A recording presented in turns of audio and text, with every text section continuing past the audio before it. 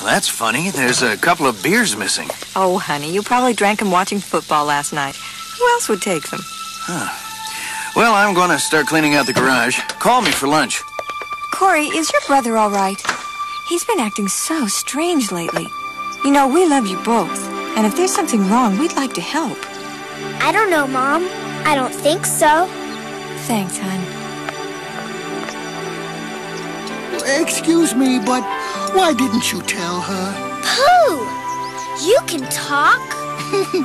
Of course I can. But you never talked before. Why, I believe you're right.